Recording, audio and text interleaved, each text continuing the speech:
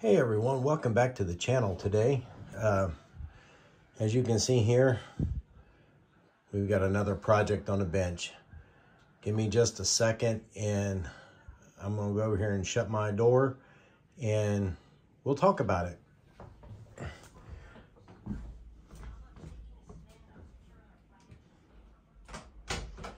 We have a glorious sunny day here in Southern Ohio today. 70 degrees. I probably should be outside mowing the dog's bathroom, but you know, priorities, I guess. So, what do we got here? Let me get you down here so I can explain this a little better. I purchased this, you know, back in December. It finally got here. So in anticipation of that, I had purchased this because I needed components from this kit to go in this one. And I'm going to show you a quick photograph of what my inspiration is on this. And that would be that guy right there. Let me close this curtain a little bit. I think I'm getting too much glare.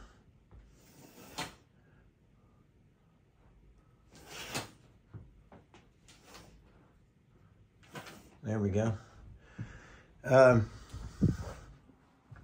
Yeah, I wanted, I know this is I think this is a 59 cab, but you know, it's close. You got to go with what you got. And like I say, you know, I don't build replicas. I just build something similar. So this is going to be the next project. We're going to have the four-wheel drive components out of the 70 Ford, made it up with the 60. And we have that frame sitting here right now. I just got it painted a little while ago. It's, like I said, it's 70 degrees outside. It's nice. As soon as I get done with this video, that's going back outside so it can dry up a little bit better. But I think we have all the components here to make something very similar to this. I have a really nice set of 1-ton resin, they're not resin, they're 3D printed wheels from Tim Bongard for the front and the rear. Here those are. I need to take a course on how to do videos, but yeah, we have those here. That ain't showing up with a crap. There we go. So we have a nice, nice set of wheels, tires. We got the dualies for the back. Here those are. And we have the basic components, okay? We got wheels, tires, we got a 4x4 frame. We have a cab. We're going to use the interior out of that AMT release. But then the back, obviously, we will scratch build that. And I probably won't be doing all this up here, you know, the roof rack and all that stuff, but we will do something very similar. You know, we'll make us a 1960 mini pumper out of this Ford kit. So I think that's going to be an interesting build.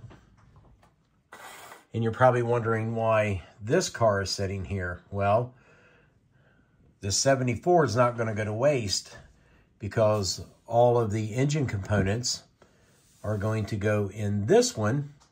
So it will have a proper small block in it.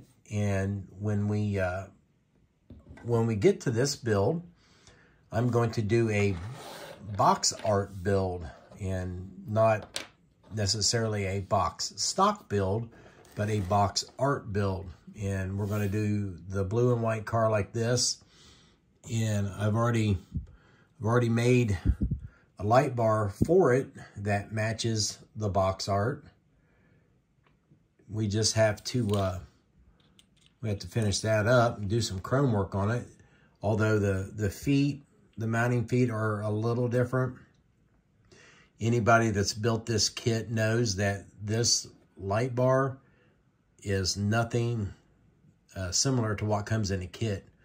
Those lights resemble a number 11 Visibar from Federal Signal, and the lights that you get in the kit are more of a cone shape. They look more like a light off the Batmobile than anything else. So I scratch built some domes here out of glass, and then just made some bases for them out of some styrene tubing.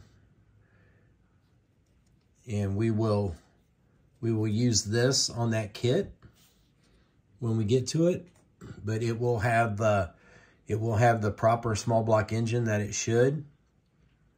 So this kit is going to be used in 2 builds here on the channel. But that's where we're at right now. We like I said, this just got out of paint, and our cab will set up here. I had to do some modifications to the wheel attachment area right here in the front. I added a piece of tubing on that, and I don't know if you can tell, but I have just a little nub sticking out there, which is this part only on the front. That's from the kit. Now I altered the resin wheels. Let me take this out of the tire. I altered the resin wheels by drilling a hole in them. I nipped off a little piece that was sticking up there, and we drilled a hole in them. And what's going to happen, I highly doubt this is going to show up, but when I go to attach these, I can put super glue in the hole and super glue on that inner face, and then they will match up like that. And we will have a great mounting point, and we shouldn't really have any issues with them, because I've done the same on both sides. It's just barely sticking out there, just enough to locate it, you know, on that wheel. And our tire, you know, has just enough clearance to where it doesn't hit the tie rod. So let me back up a little bit. So yeah, that's what we're gonna do.